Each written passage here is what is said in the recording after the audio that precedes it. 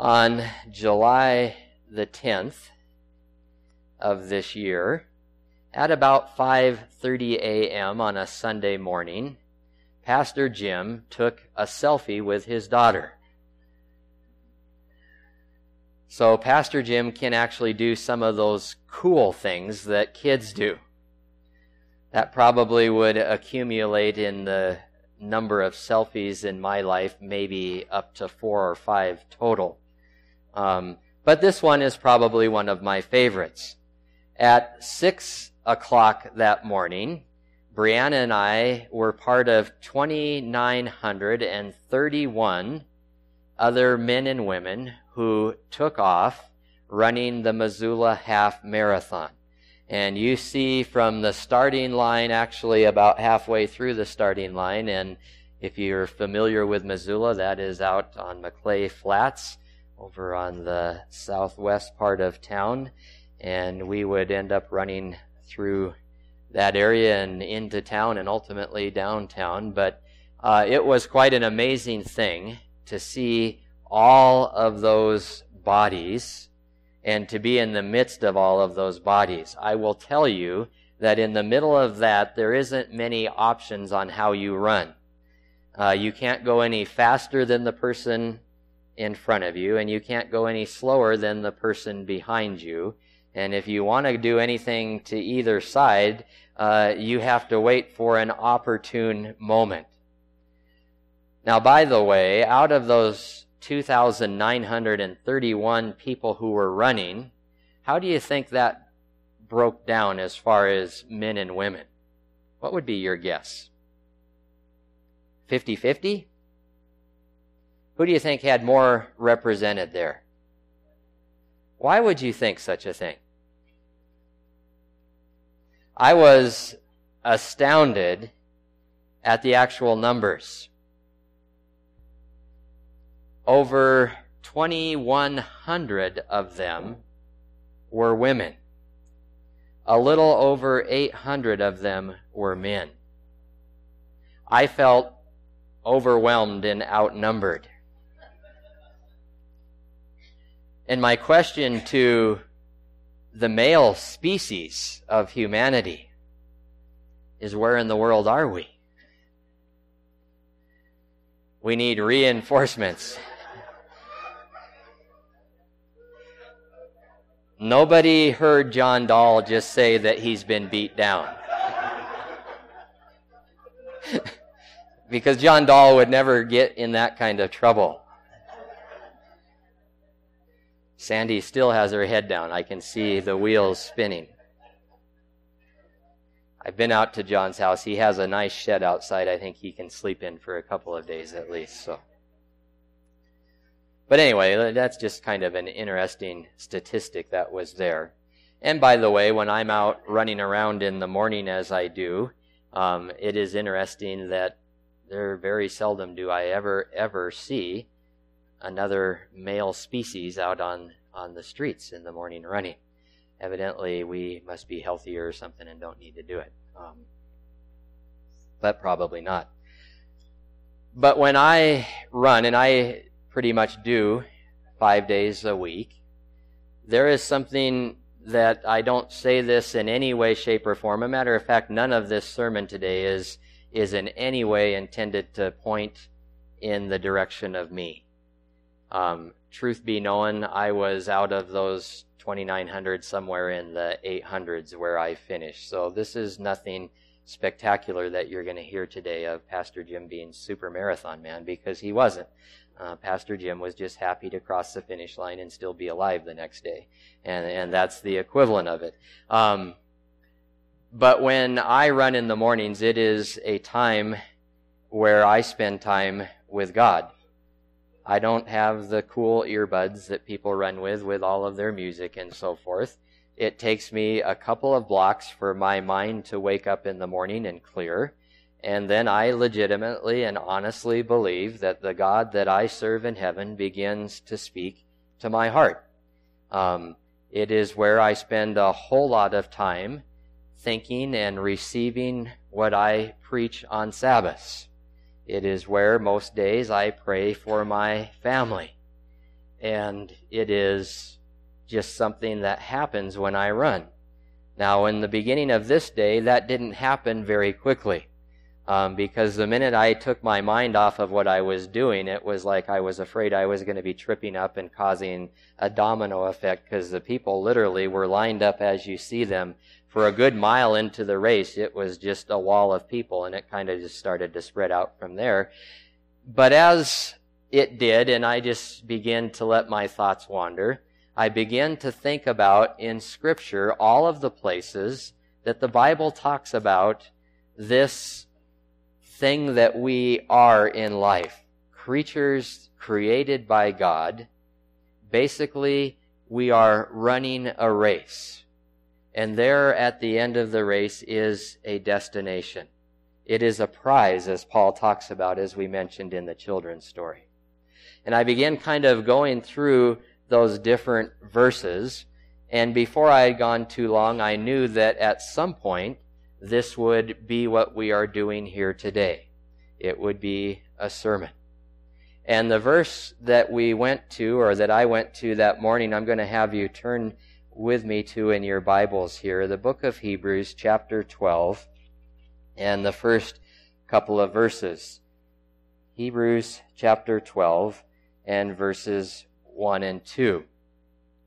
This is one of those verses that kept coming into my mind, and the neat thing, at least for me, it may not be so neat for you, you can determine that at some point, but for me it was neat because I was thinking about some of the things that were actually happening as I was going through that experience and how they lined up with things that we're going to read here in this verse. And so we're going to show you a few of those today. Hebrews chapter 12, page 1193 in your pew Bible there, and the first couple of verses. Therefore, since we are surrounded by such a great cloud of witnesses. I want to just stop and focus on those words for just a moment. Therefore, since we are surrounded. Those words are telling us that this is the reason and the motivation that we do what follows in these two verses.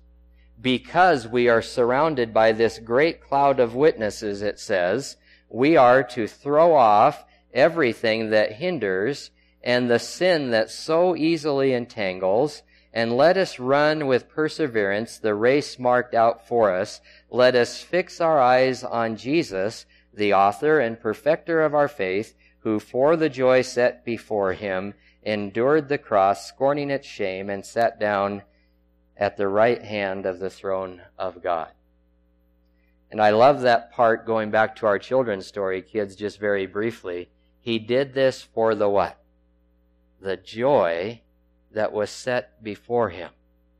The race that Jesus ran ended where?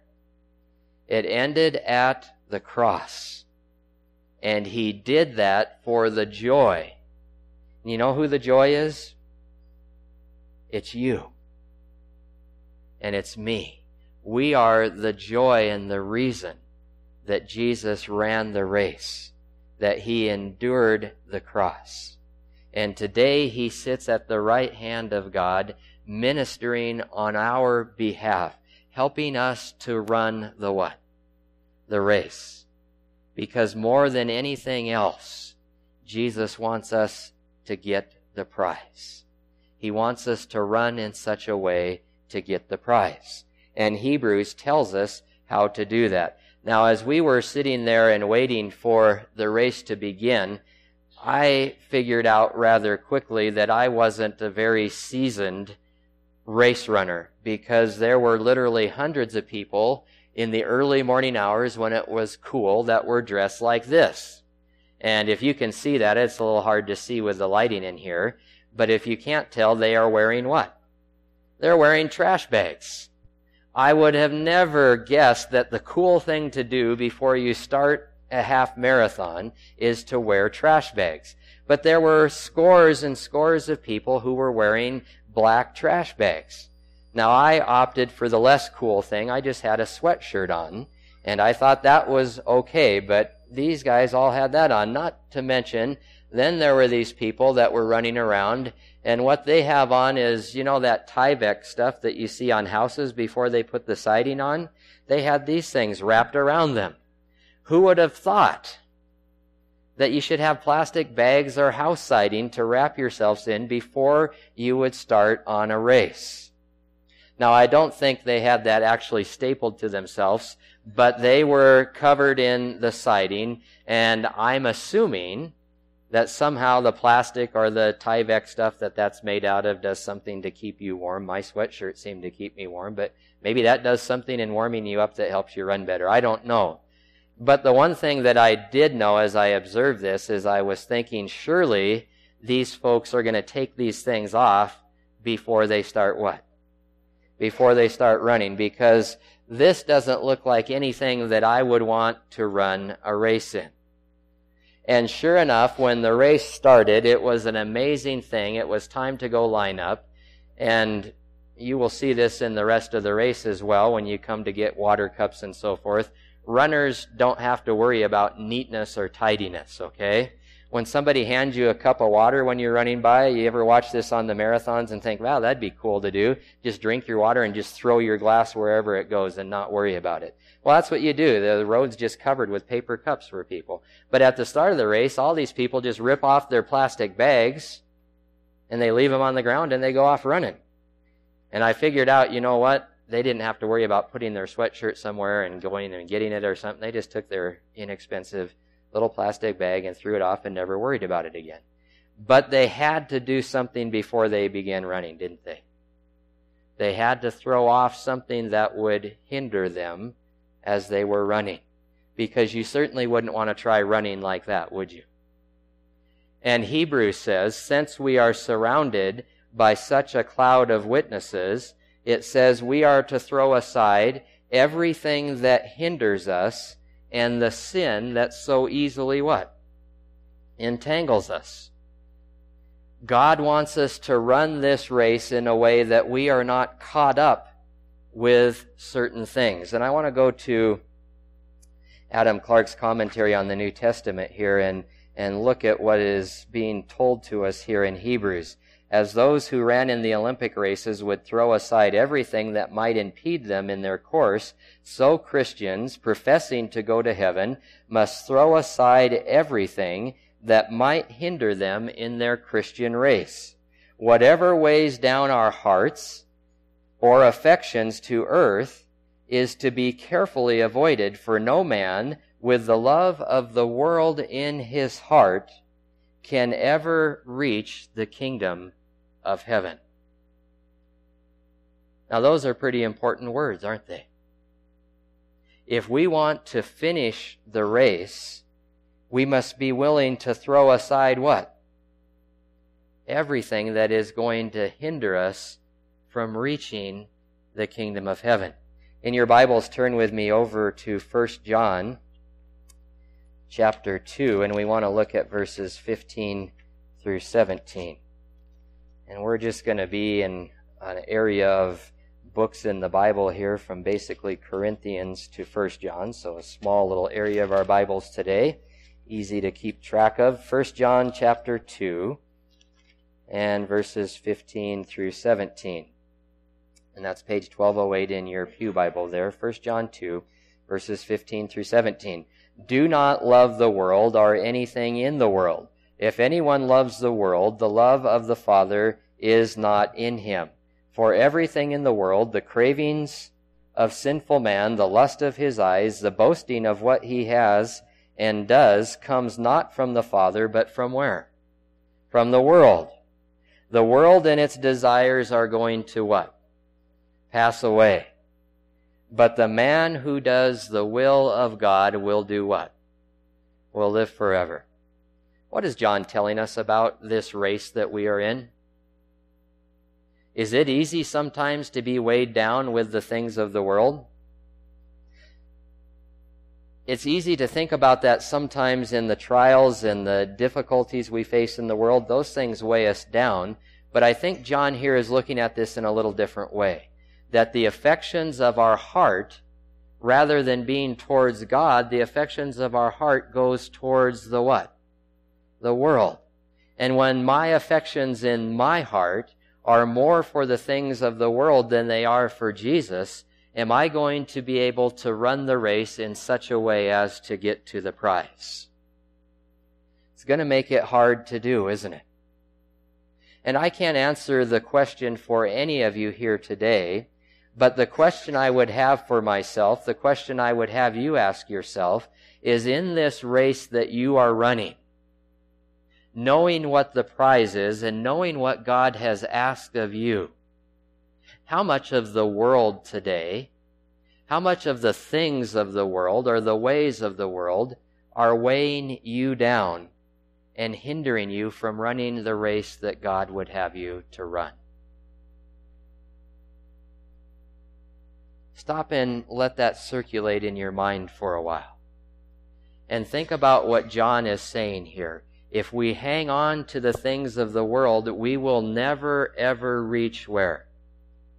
We will never reach the finish line. And John isn't saying here that it is by our works or by the way we run the race that we're going to get the prize, because it's only through Christ Jesus that we get the prize. But understand, we can't experience what Christ is really wanting to do in our hearts and in our lives unless we make room for who to be there? For Jesus to be there. And if we want to run the race in the way Jesus has called us to, in the way in which we can receive the prize, we must be willing to throw aside what? All that hinders us. And the sin that so easily entangles us. The second thing that we talk about here is that we run the race with perseverance, the course that is marked out for us. We're going to come back to perseverance and start with the course. Before we ran the race, we were all given a map far ahead of the day that told you exactly where you would be running. Now, as long as I had lived in Missoula, I looked at that map and realized, you know what, I could make it until we get into town, and then I have no idea what we're going to be doing when we're going all around. And so there is reason to be prepared and know the course that is set out in front of you. And you kind of worry about how that's going to work out, but as you went, you found out that along the course, there were guys like this or ladies like this, mainly ladies probably because of the numbers, right? And they were carrying balloons with them. Now, those balloons served a couple of purposes. A, they had a number written on them, and that number represented the fastness in which you could run a mile. In other words, if it had an 8 on the balloon, you could run an 8-minute mile. And so that was kind of a way of pacing yourself so you didn't go too fast or too slow, running in such a way as to get the prize, right? If you are used to running an 8-minute mile, then you kind of want to hang around the balloon that has an 8. And the guy carrying that had a watch, and it told him exactly what he was doing, probably wearing one just cool like I am. And away they go. And so you had that. And then the course was marked out with big orange cones and painted things on the roads where you had to make turns. There was absolutely no way, unless you really wanted to, that you could get lost in running this race. There's no way you could get off the course. And according to what we read in Hebrews, it tells us that God has marked out a course for us to run. Did you know the path that leads from where you are today to where God ultimately wants you in His kingdom has already been laid out? Jesus talks about it in John chapter 14. He says, I am the what? Jesus is the way. The course is marked out in front of you. In your Bibles, go back to 1 Corinthians 9, where we were for our children's story today. 1 Corinthians chapter 9, and we want to just look at verse 26 this time. 1 Corinthians chapter 9 and verse 26, page 1134. 1 Corinthians chapter 9 and verse 26. And notice what Paul says there. In this race, running in such a way to get the prize, he says, therefore I do not run like a man running what? Aimlessly. I don't run like a man running aimlessly. I do not fight like a man beating the air.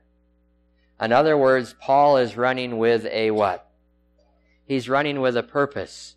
He's running knowing the course that has been laid out in front of him.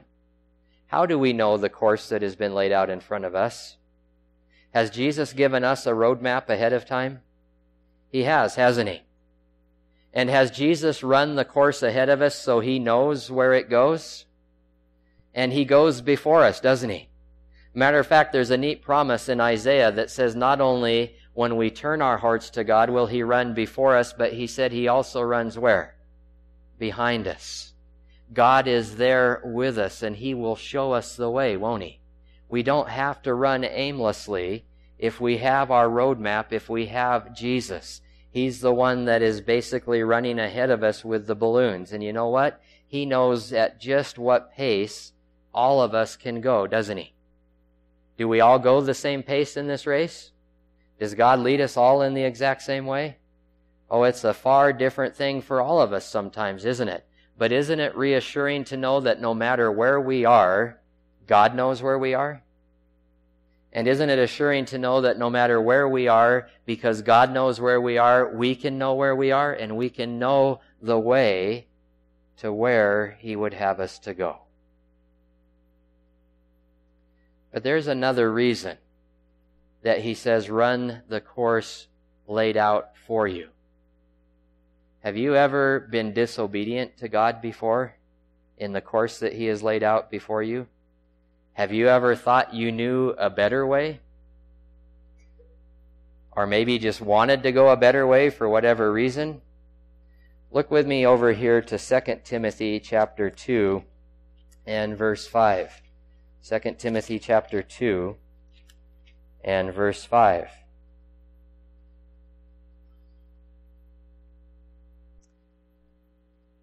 Second Timothy chapter 2, page 1178. 2 Timothy chapter 2 and verse 5. And Paul is going through a series of things here, but in verse 5 he randomly goes back to this theme that Paul comes back to over and over again in Scripture. Paul must have liked things like the Olympics and races because he's constantly interjecting that theme into his writings here, not talking about it in general, but all of a sudden here in verse 5, he says, similarly, if anyone competes as an athlete, he does not receive the victor's crown unless he does what? Unless he competes according to the rules. Now, there was an interesting thing that happened in this race. They gave you a number that you would wear. My number was 5274. I tried to figure out what is the significance of why they gave me that number, and after the race, or about halfway through, I figured it out, actually. 52 is how old I am. 74 is how old I felt after about the first 2 or 3 miles. So that was my number. I don't know if it worked for everybody, but it did for me. But on the back of my number was this little piece of plastic glued to the back of this little vinyl number thing I had. And that piece of plastic was electronically, wirelessly, somehow hooked up to something out there. It's incredible what technology does. But that big mass of people that you saw at the start of the starting line, there is an actual starting line. There's a mat that you run across. Now, when I started, I was way, way back in the group, and when they shot off the cannon to start running, it took me 2 to 3 minutes, somewhere between 2 and 3 minutes, for me to get from where I was to the actual starting line. And that's when the race started. Well, how in the world do they know when I started the race?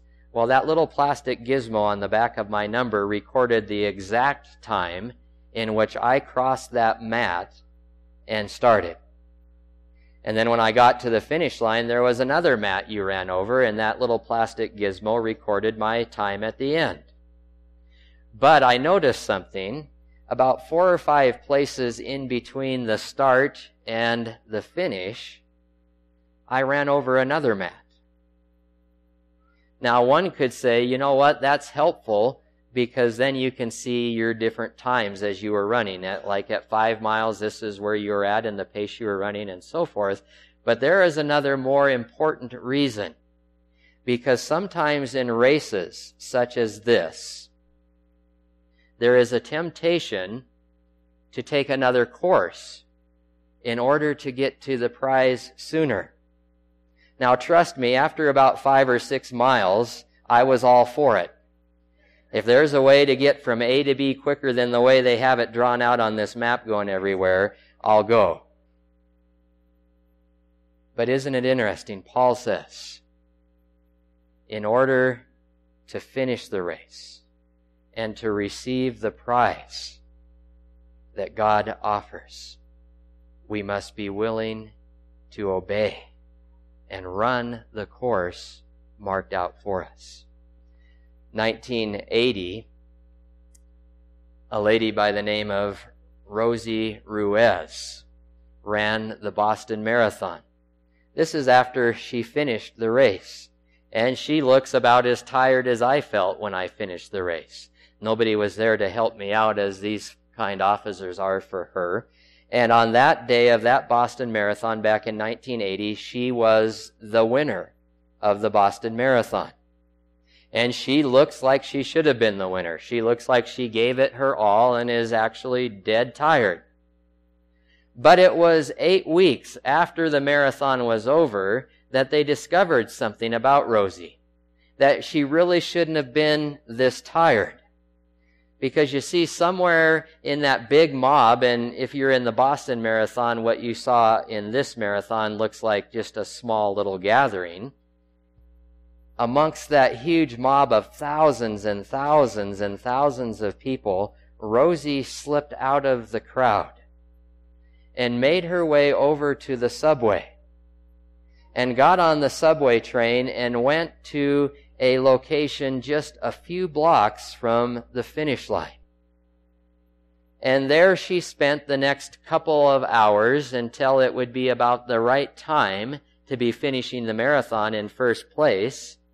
And out of the crowds that were lining up, she managed to get into a group of ladies who were running and only have ran, just a short period. She wasn't tired at all. And she just went right out and got in front and gave it everything she had and crossed the finish line. She was the winner. She got the prize. Except 8 days later, she lost the prize. If you read 1 Corinthians 9 carefully, and we're not there now and you can go look later, but the last verse of that chapter says, Paul says, I run in a way so that I will not be disqualified.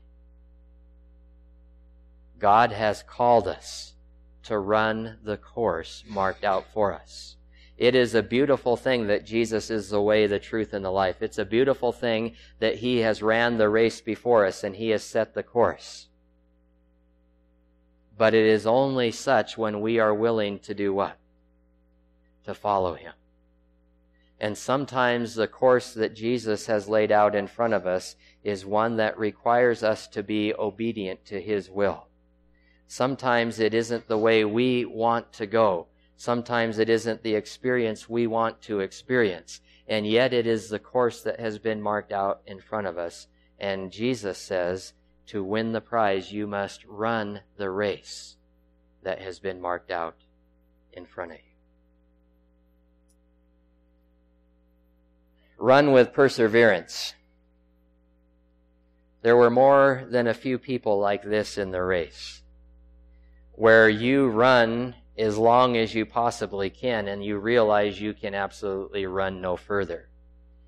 And then you get a look on your face that kind of looks like that maybe, and your running pace slows to a walk. I really came to appreciate the perseverance of many of the people who were running that race. As you were running in that large group at the start, it was interesting to listen to the different conversations. There were ladies there that the most that they had ever ran in their lives were 2 or 3 miles. And they were doing this just because they wanted to do it, to experience it, and to say that they had done it. And along the way, They were giving it everything they had, but along the way, there came a point where they probably couldn't run anymore. But they didn't stop. This man didn't stop. He kept doing what? He persevered and he kept going. Maybe not as fast as everybody else, but he kept doing what? Kept going. And God says when we run the race, we must run it with what? Perseverance. The other amazing thing that I saw numerous times, some of them speeding right by me. And that's when I would have said, well, I'm 74. How do you expect me to keep up with you? But there were people that were older than I. That's how I will describe them, that were running the race. And some of them have been doing it for ages and ages. One of our dear church family members, and he's still church family even though he doesn't live here anymore. He's over in Walla Walla where Tara and Ben defected to too. We're still a little sore about it if you can't tell. But Jim Grinley, still running marathons. What was it, his 80th birthday this year? And he rode his bike 100 miles on his 80th birthday. Jim's like this guy here. And perhaps the perseverance isn't so much in the fact that this guy was tired and running the race and persevering. The fact of perseverance I see in this man is he has long since passed the time when he needed to do this type of thing. And yet he was still doing what? Still going. Any of you feel that way here today? Like in this wait for Jesus to come, it should have happened a long time ago, and yet we're still running the what? We're still running the race. And we must do what? Persevere until he comes. I know there are some here today who are persevering in running the race. I look back and I see the Fernas and the Nancys and the Charleses that are here. All the years that they have come faithfully. Every Sabbath. Every Sabbath they're here. They're persevering. And if you went and asked any of them today if they thought Jesus would have come by now, I can guarantee you they thought Jesus would have come a long time ago. And it could have been pretty easy to what? To give up. Did you know that many in our world have given up on this race? Have given up on Jesus? It's a lot of our world that has. My heart is encouraged every Sabbath when I stand up and I look back and see those who are persevering. And I will tell you, my generation, and I look and see Cindy here as well, my generation and younger, which is getting to be more and more of you, by the way, we have something to learn in this generation. Because you know what? In this generation, it is easier to take a Sabbath off than it is to come to church some weeks. It is easier sometimes in this race to take time off. And that doesn't mean, oh, Pastor Jim's saying everything's lost because we didn't. No, that's not what I'm saying. But persevering and pressing forward and onward takes what? Takes effort. Takes just a love for Jesus in your heart that wants nothing more than to be on the course that what? Jesus has laid before us. And I happen to be one who believes that this place on Sabbath is a place that is more than important to be. Jesus called us to this place on this day for a reason. There is power here, there is encouragement, there's strength to persevere in the race that is found in this place that you won't get any other place. Enough said. Philippians chapter 3 and verses 12 through 14 is the verse we want to look at for perseverance here. Philippians chapter 3 and verses 12 through 14.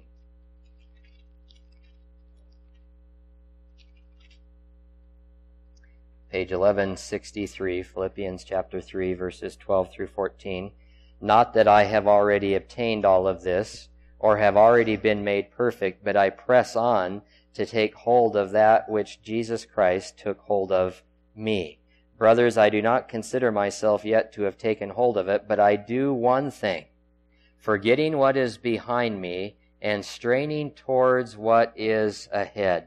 I press on toward the goal to win the prize for which God has called me heavenward in Christ Jesus. Isn't that awesome? Not worried about what's behind me. I'm doing one thing. Hebrews says it's called fixing your eyes on who? Fixing your eyes on Jesus, the author, the beginner and the finisher of the race in your life, of your faith. But it says, I forget what's behind me. I forget the week that I've had behind me, and I fix my eyes on Jesus, and I do what? I press on. I persevere, because the prize that Jesus has before me is worth persevering for, isn't it? Now, this particular lady was not in the Missoula Marathon. This happens to be the San Diego Marathon. Her name is Harriet Thompson. She is 92 years old. 92 years old. She is now the oldest woman to complete a marathon, and she actually holds the record for that time. She's like 17 days younger than the one that had it before, and her time is about 2 hours faster. Her husband died several years ago from cancer. She has beaten cancer 2 times.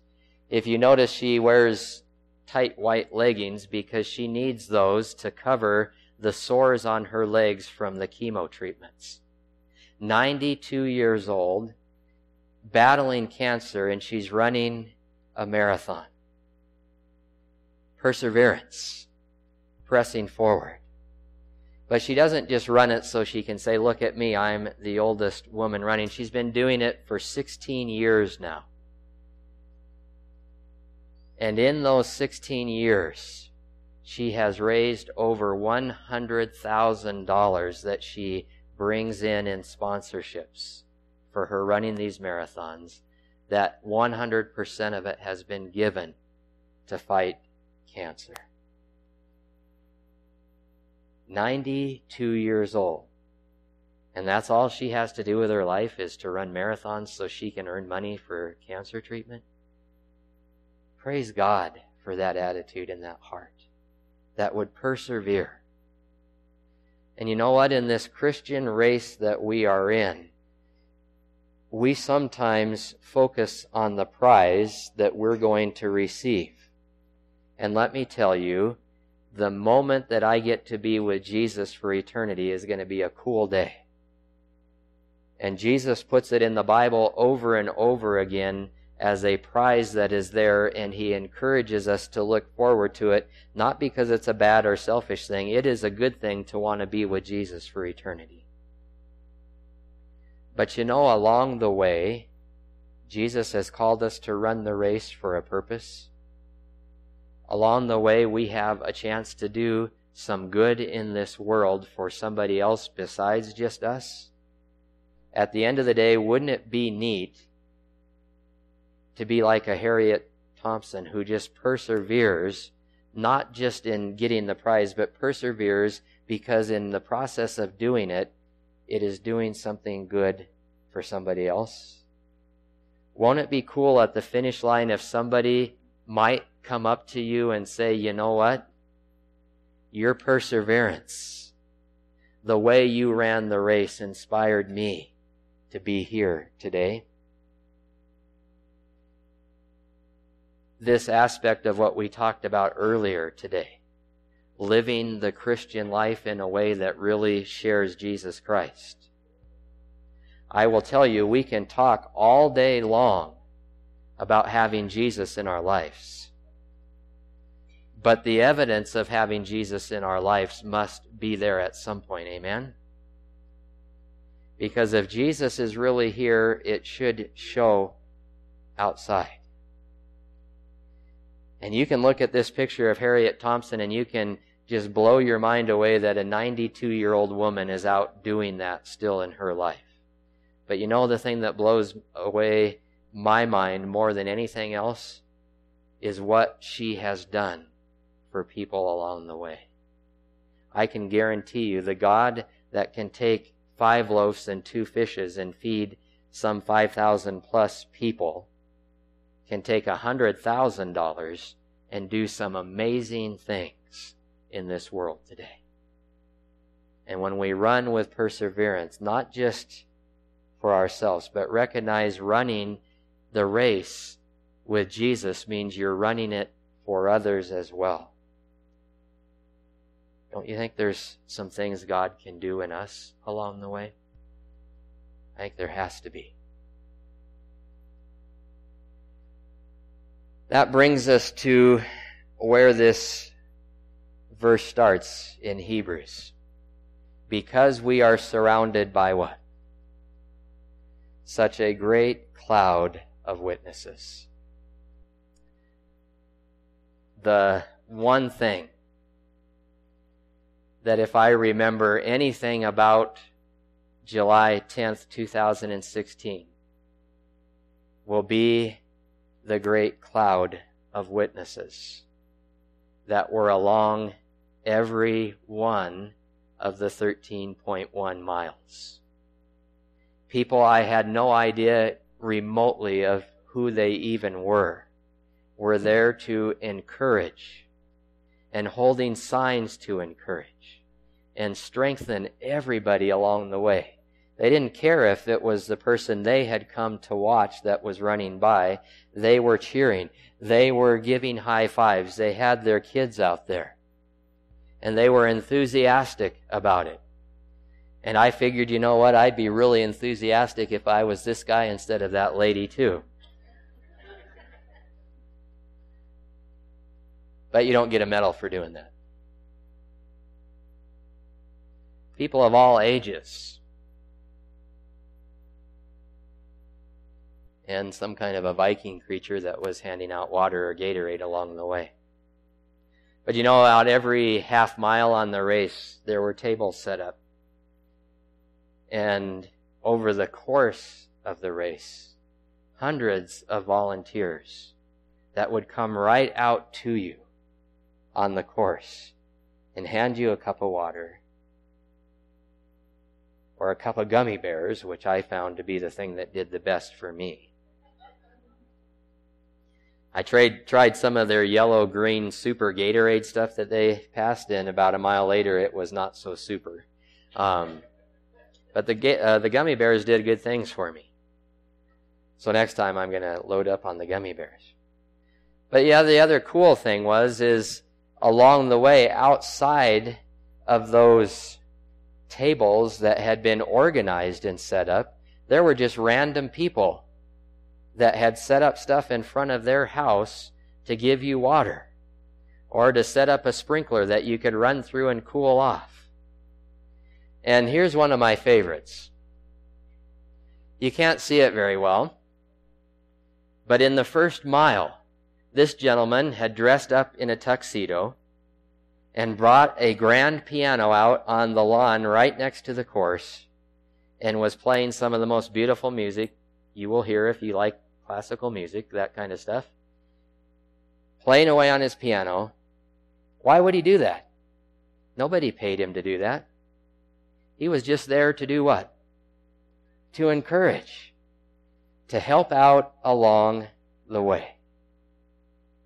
And a mile or so after that, there was a guy on the side of the road playing his violin.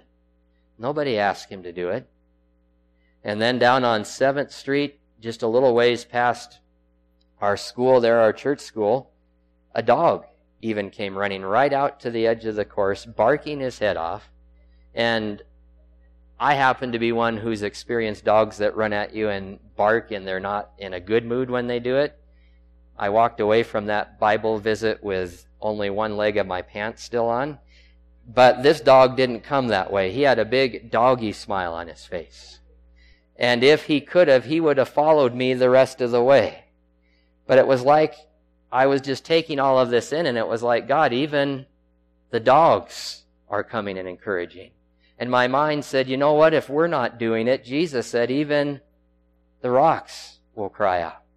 Because along the way, we all need what? Encouragement. We all need it. And I will tell you that what kept me going at times and made me feel like, this is worthwhile, is a total stranger on the side of the road that would look right into my eyes and tell me that I was doing a good job.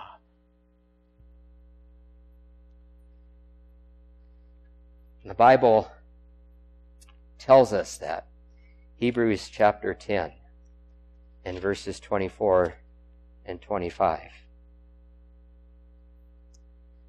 Page 1191, 90, somewhere in there. Hebrews chapter 10, 24 and 25. And let us consider how we may spur one another on toward love and good deeds. Let us not give up on meeting together, as some are in the habit of doing, but let us encourage one another, and all the more as you see what? The day approaching. You think God thought his Sabbath day was a good day to come and encourage and strengthen one another? You know what? He said, when you see the day approaching, you should even do it what? You should be doing it more often. Not less, friends. But as we see us getting closer to our Lord and Savior Jesus Christ coming, we are to be doing what more and more? Encouraging one another, building one another up. And he points to his holy Sabbath day as being one of the greatest opportunities we have to do that with one another. Building one another up, encouraging one another. The Bible tells us that the road that leads to heaven is a wide path or a narrow path.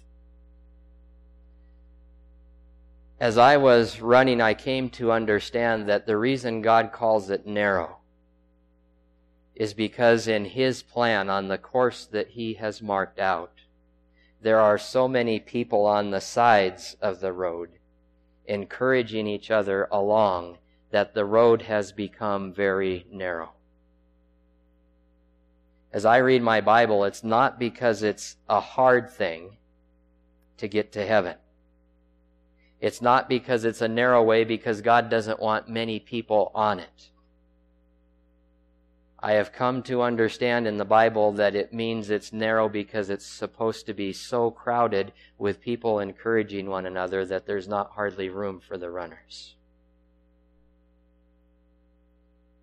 Does it feel good to be encouraged once in a while on the race? Do you ever need it? I will tell you, encouragement doesn't come natural to any of us. The Bible says it is a gift from God.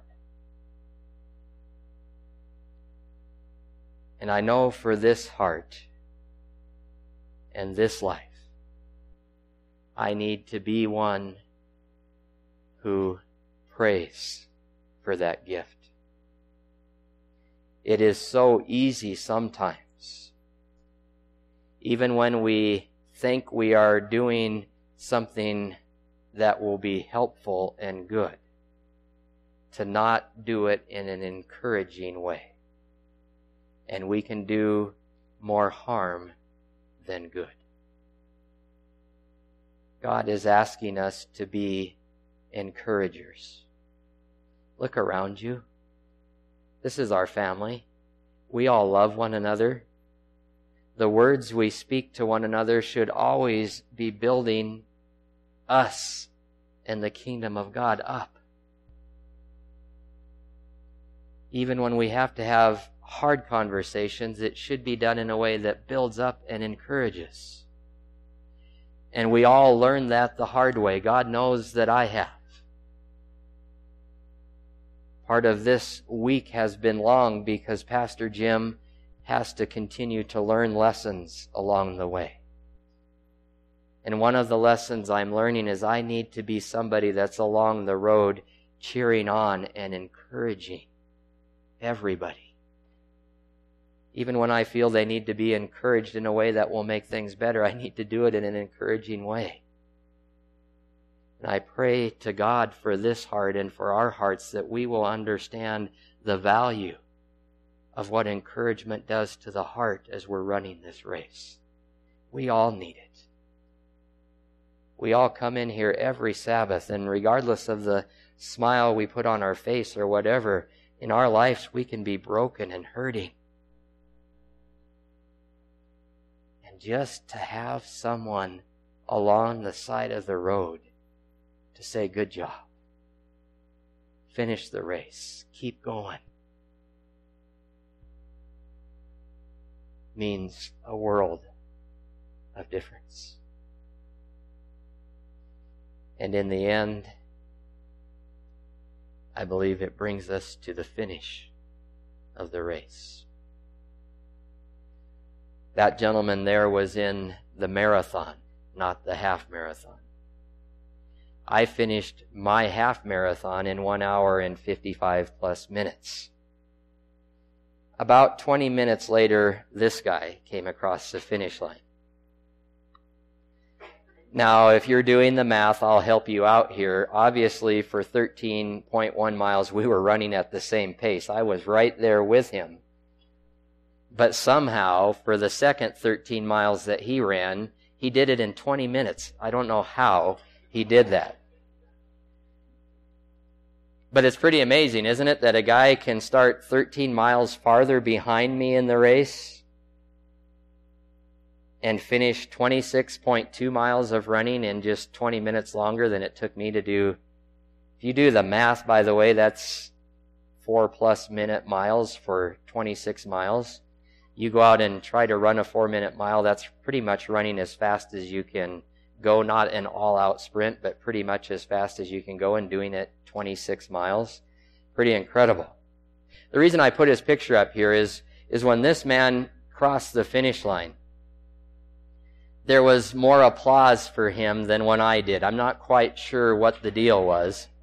People seemed to appreciate his effort more than me. It might have been his orange tank top and I was wearing red. I don't know what the deal was. But anyway, they went crazy.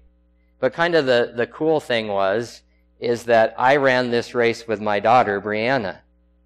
And she also finished just about 20 minutes behind me. And when she was coming across the finish line, the crowd was going crazy because she was coming across at the same time as this man was. The marathon lane was over here, and the half marathon lane was over here, and everybody was all excited when she was crossing the finish line as well. It wasn't just for him. Who cares if he ran 26 miles? My daughter had just finished the half marathon. That's why they were all cheering, for heaven's sake. But you know, there was a neat thing that happened at the finish line. Every single person that went by, they had a guy up in the booth, and that little plastic gizmo, by the way, that is on your thing, was telling him who was coming down the thing there, because you cross several mats before you get to the finish line. And so for every runner, he was announcing to all of those who were there, literally thousands of people there cheering people at the finish line, he would announce every single runner who came across the finish line. And you know what? It was pretty cool, after running 13 miles and being pretty tired, that over the loudspeaker system, I heard this man saying, and here comes, from Bozeman, Montana, Jim Jenkins. I had finished the race. And you know what? You might be tempted to think with this man who had just run 26 miles and was winning the men's marathon, that all of the attention and stuff was on him, that you know what? Somebody like my daughter who had ran 13 and wasn't winning the women's half marathon might just kind of get lost in the shuffle. But you know what? Her name got called out as well. From Bozeman, Montana, Brianna Jenkins. Amidst the big famous guy, somebody else was still important. And you know, at the end of the day, I think that's just how it's going to be when we cross the finish line. I believe Jesus is going to call each of us by name. You know what? If Pastor Jim happens to be crossing the line at the same time as, let's say, Abraham, I don't think God is going to be so enthralled in Abraham that he forgets who I am. One last verse in our Bibles here. Revelation chapter 2 and verse 17. Revelation chapter 2 and verse 17. Page 1216, Revelation, last book in the Bible here. Revelation 2 and verse 17. He who has an ear, let him hear what the Spirit says to the churches. To him who overcomes, I will give some of the hidden manna. I will also give him a white stone with a what? A new name. And I envision when I cross the finish line that I am going to hear my name. A new name. You know why it's going to be new? Because I'm going to be a new me. It's not going to be the old Jim that crosses the finish line. It's going to be the new Jim who has had the work finished in his life that the author and the finisher promised to do. And he is going to be 110% remade in the image of God. And I am longing to hear my name called out. And today, since we are surrounded by such a great crowd of witnesses, those who are cheering us on, encouraging us, not that the people in Hebrews 11, if we want to look at it that way, are still alive or doing whatever, but their examples, their faith, how they finished the race is an encouragement to all of us today. And we can be an encouragement to one another. And at the end of the day, because we are surrounded by this encouragement, because Jesus has ran the race before us and finished, and he has laid out the course before us, he's saying, throw aside everything and run the course I've marked out. Run with perseverance and fix your eyes upon Jesus, because in doing so, you will have run the race in such a way that you finish. That's my real prize, by the way. Both of us were still alive at the end of the race. And some 50 minutes later actually had enough muscle left to smile. I have fought the good fight. I have finished the race, and I have remained faithful. And now the prize awaits me, the crown of righteousness which the Lord, the righteous judge, will give me on the day of his return. And the prize is not just for me, but all who eagerly look forward to his appearing. In lieu of our time, we're going to close this way today. Do you want to finish the race? Do you want to be part of those who at his glorious appearing receive their prize? That's where your heart is today. I would invite you to stand with me as we close with prayer.